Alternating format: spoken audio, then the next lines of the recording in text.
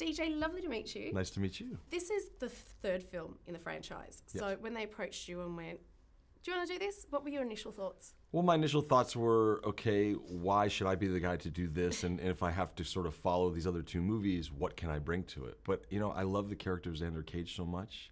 He was this rebel, like, who became a patriot, and he just kind of had his own coda and his own creed. So I thought, in today's day and age, to bring that action hero kind of back 15 years later, I think the timing for it was right. So for me, once I accepted that I want to bring this character back, how can I get action to sort of elevate action into a whole nother level, because Xander Cage allows you to do that, then it became an exciting proposition. Yeah, well, you did elevate it to a whole nother level. I'm watching it just going, and how did that happen? And how did that happen? How do you prepare for something like this? Because I'm sure you can see it in your mind, but how do you actually execute it? Well, I think part of the execution is realizing that there are some people out there that really do ski when there's no snow and do ride motorcycles. So we went to, you kind of go to the experts and say, like, can we do this on film? Can we do this in a sequence? Is what I'm seeing on YouTube real, or is this all bullshit?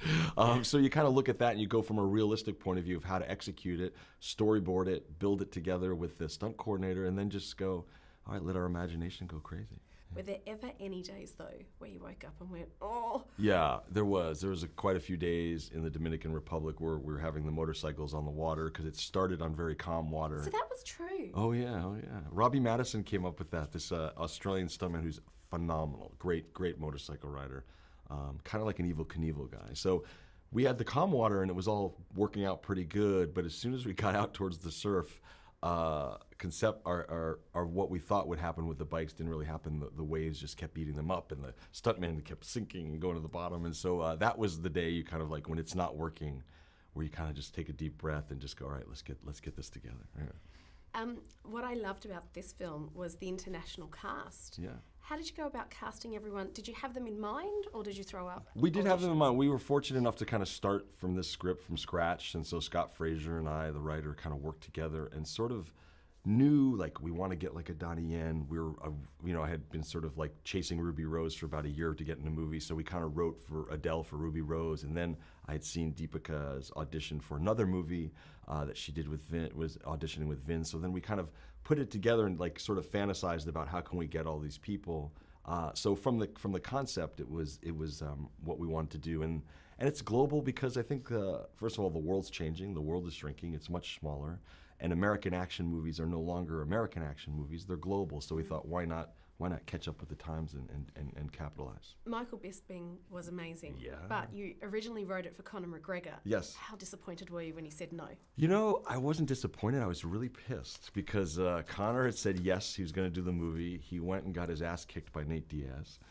And then after that, he kind of like sort of backed out, but didn't back out. And then we kind of went, we liked Michael Bisping from the onset, and so we basically reached back out to him and got him. But I think it all works out for great reasons. And then to have Michael become the world champion, while you're kind of getting to know him, literally.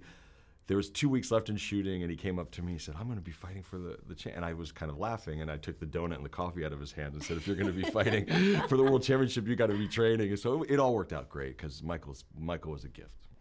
I know you can't trust the internet, right? But Right. on your IMDb page, Yes. it has rumoured director, G.I. Joe 3. Is that what it says? Is it true? Is it false? Who's putting it up there? Well, we'll see, because I'd met with Dwayne before I started this movie, and so we're talking about it, we're developing it, we'll see what happens. Oh, very exciting. Yeah. And I'm not going to give anything away, but I can say that, Yes. This could lead to possibly another film. Yeah, I think Would so. you be behind that? Oh, I would be behind it, because if you saw the film when you did, it's a fun movie. We had that much fun making it.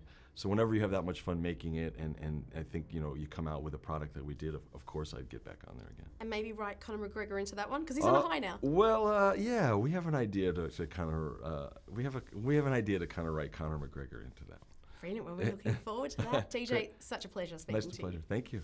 Nice to meet you. Thank you so much for